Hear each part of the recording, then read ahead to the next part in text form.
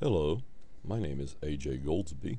I'm a life master from Pensacola, Florida, and I wanted to bring you a video on this is Steinitz Immortal Game, or the Pearl of Hastings.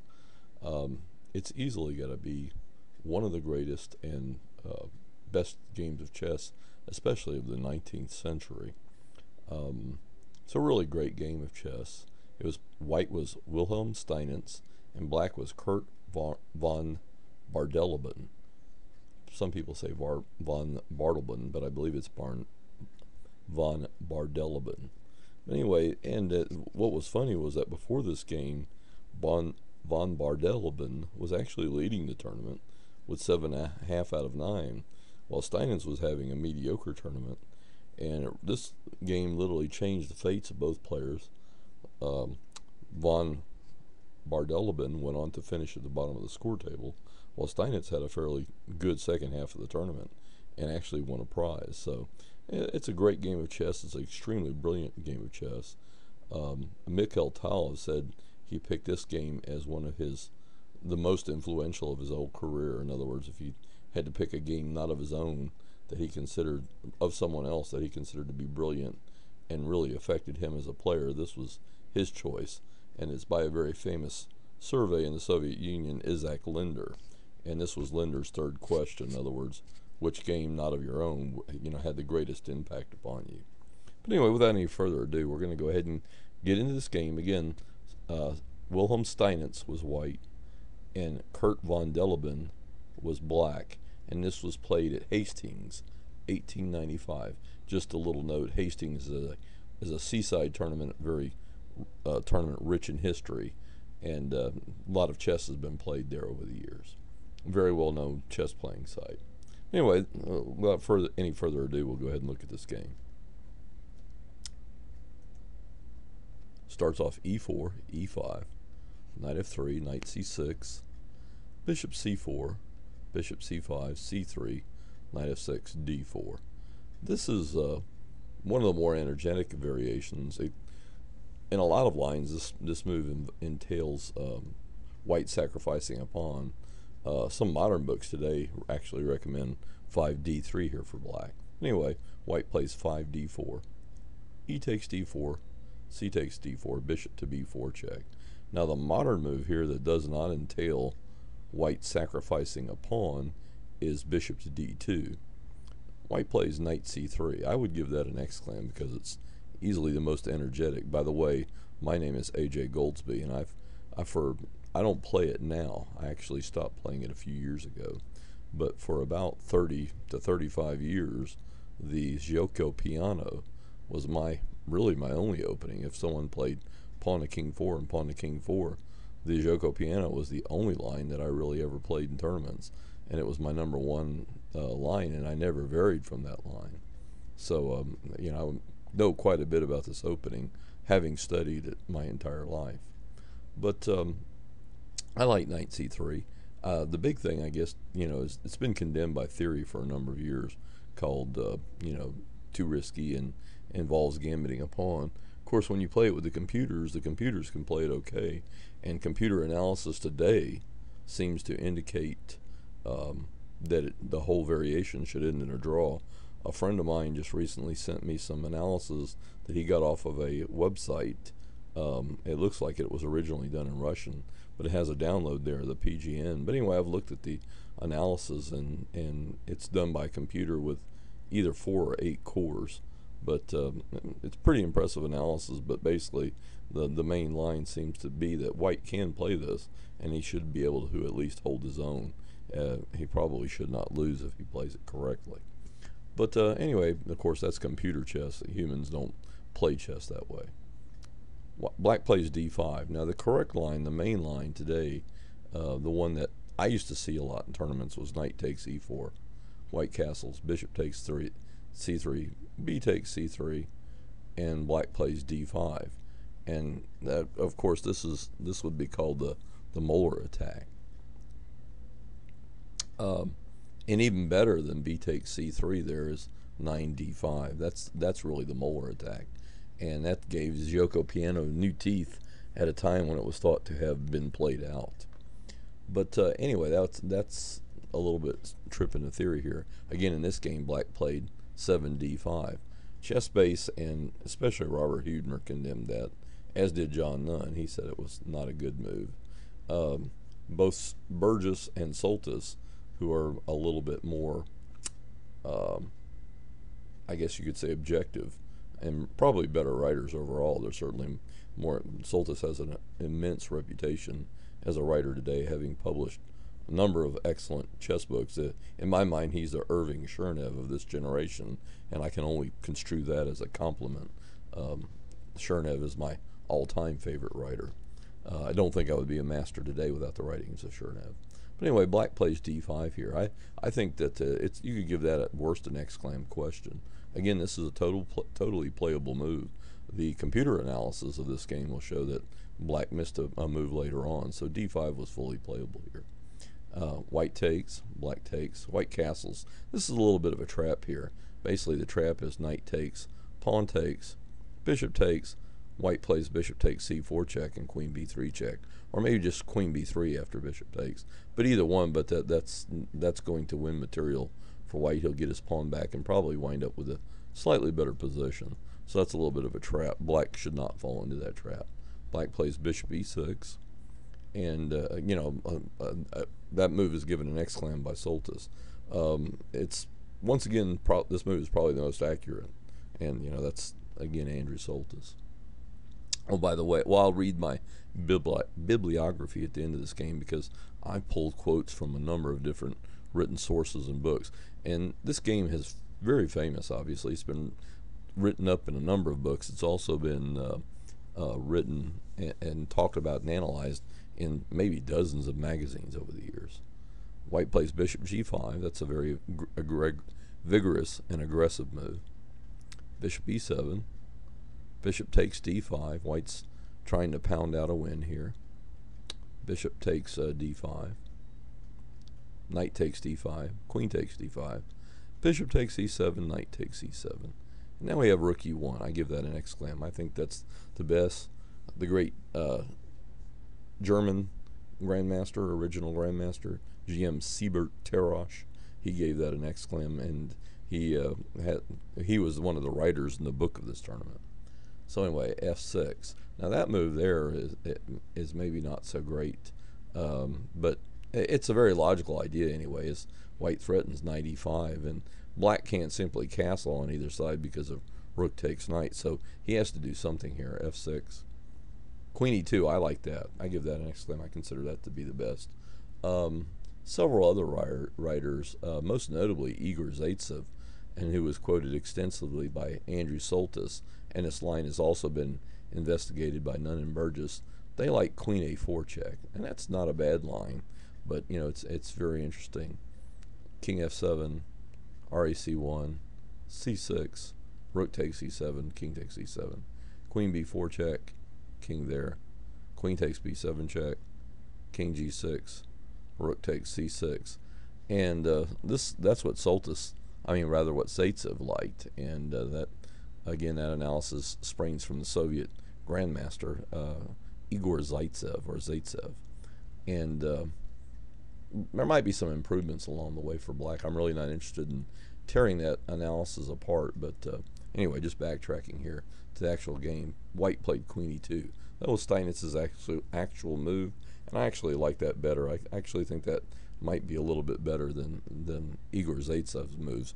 Obviously, both moves are playable and extremely interesting, and it's loads of fun to analyze either move with a computer. Black plays queen d7, white plays rac1, and black plays c6. That very well could be the losing move there. That's an inferior play, and probably the start of black's troubles. Probably the best move for black would be king f7. That's just one line that he could have played there, but I'm not sure. Okay, the computer gives queen c4 check here as a possible analysis line, and then knight d5 and a4, and the computer considers white to be much better here. But anyway, in this game here, queen e2, there, RAC1, black played C6. That was probably an inferior move, more than likely the beginning of black's trouble. And now we begin to see some really brilliant play. And I want you to pay attention and look at that. In fact, I'd like you to pause the video. I'm going to stop talking for just a second. And when I stop talking, I want you to try to figure out what you might play here in case you've never seen this game before. Okay, if you did like I asked, you paused the video. I paused the video there, and you took a couple of minutes, and when I stopped talking, hopefully you paused the video. But anyway, you took a couple of minutes there and maybe tried to figure out what is going to happen now, because now comes a whole series of extremely amazing and just really wonderful tactical blows. White plays D5. That's a double exclam move. Just very, very brilliant there. E takes D5. Obviously, you can't take with the knight. The knight is pinned to the king. And if queen takes knight, then simply queen takes E7 mate. So black C takes D5. That's pretty much forced. White plays knight D4. Here's the whole point of this D5 move in the first place, is vacating this square for the white knight. King F7, knight E6, exclam. Again, Steinitz called that like a bone in the throat. Notice that this knight here can't move. A lot of my students, when they look at this game the first time, they suggest that black should play a move like knight G6, which would be very reasonable and okay, except for the fact that white could play rook C7, pinning the black queen to the black king, and white would be winning easily there. So anyway, but knight E6, Steinitz called that Steinitz called that knight a bone in poor Bardeleben's throat. You know, a bone in black's throat. It's just a really tough piece to remove. R8 C8, queen G4. Again, another exclam. Of course, white threatens. Queen takes G7 check, G6. And now again, we see just more tactical blows. Of course, it's mainly based on the fact that the black queen is undefended. So white's next move is very logical once you realize the fact that the black queen is undefended. Knight G5 check, very, very nice. King E8, and now comes, you know, it seems like that here that, you know, white's queen is hanging, and it seems like here that white has run out of moves. And if knight E6, maybe black can just trade everything off on the C file and he would be okay. But that's not what happens. White plays rook takes E7 check, double exclam. Well, in my opinion, that's one of the single prettiest and most surprising chess moves ever played in a game of chess, especially when you consider that it was played in such a big time tournament as Hastings 1895. This is just a wonderful, wonderful move. It's got to be one of the prettiest games of the 19th century, and certainly one of the more shocking moves ever played on the chessboard.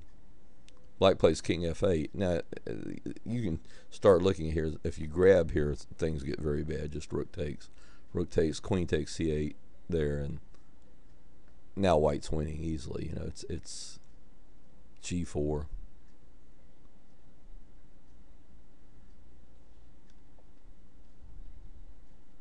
And here white's going to wind up with two connected outside pass pawns in this ending. So sooner or later white should win there.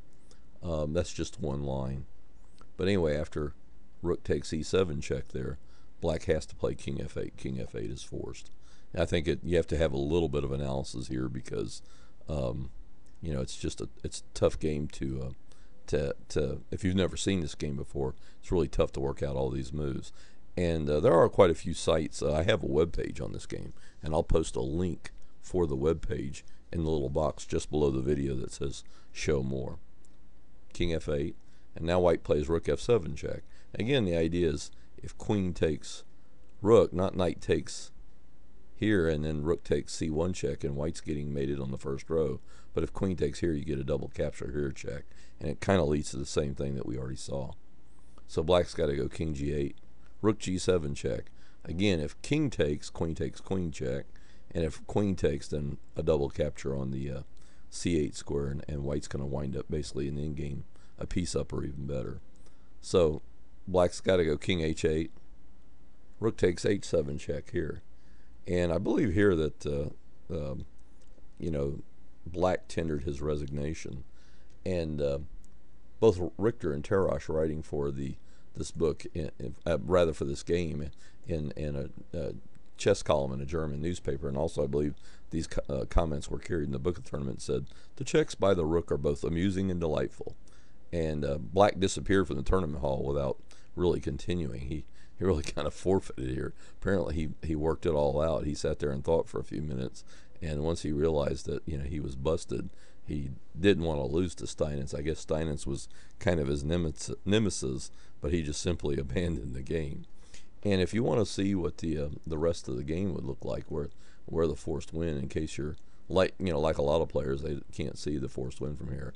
After rook takes h7 check, king g8, rook g7 check, king h8 check, and now of course black's got to take the rook key because he doesn't have any escape squares for his king. King takes g7, queen h7 check, king f8, queen h8 check, king e7, queen g7 check, king e8, queen g8 check, king e7, queen f7 check, king d8, queen f8 check, queen e8, knight f7 check. The queen can't take because it's pinned to the black king. Black here only has one legal move, king d7, queen d6, and all that's forced apparently.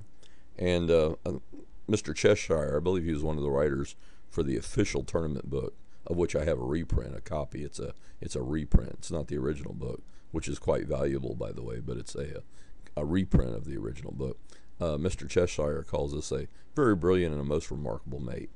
Again, that's just a brilliant game. And I just want to quickly read my bibliography. I saw this game in a few magazines. It's been analyzed a number of times by Chess Life and Chess Life and Review over the years. British Chess magazine has taken a look at it, etc., etc. But in some of the books I have found where they have a good analysis of this game, which I all own, are in my library. Number one was The Great Chess Tournaments and Their Stories by Grandmaster A. Soltis. That's copyright 1975, and it's published by Chilton's book. Number two would be The Mammoth Book of the World's Greatest Chess Games. That's by Grandmasters John Nunn, Grandmaster J. Ems, and F.M. Graham Burgess. And the number three is, of course, Hastings, 1895, the Grand International Chess Congress. This is, of course, the official book of the tournament, and it's by the players and Mr. H.F. Cheshire, who I believe was the secretary of the club at the time. And, of course, that's not the original book, which is quite valuable, but just simply a reprint. And the last one would be The Games of the Immortal Wilhelm Steinitz, the first world chess champion, by W. Steinitz, and that was edited by F.M. Sid Pickard. And then the last one is William Steinitz, World Chess Champion, a biography of the Bohemian Caesar by Curt Landsberger. And, of course, I think Soltis does most of the chess analysis in that particular book. And those are some of the books that I have on Steinitz. There may be others that I got my analysis from that pretty much sums it up. And I've checked all my analysis with many of the modern engines today. Today we're up to Houdini 2.0 and Fritz 13, and that's just a delightful chess game. It's a brilliant game, and I hope you enjoyed my video, and I hope you look at my webpage too if you're curious of the analysis of this game. I have an analysis on my hard drive which is much more detailed, and it's covers a lot of things that I don't cover on my webpage or cover here. And if you'd like a copy of that analysis, you can write me. My address is found on my websites. And if you'd like to support my websites and support my videos and the web pages that I make, and you feel like they're good enough to support, and you would like to do that, then please go to the PayPal website. That's www.paypal.com, and make a contribution there under my email, which is LifeMasterAJ. Thanks for watching my video, and have a great day.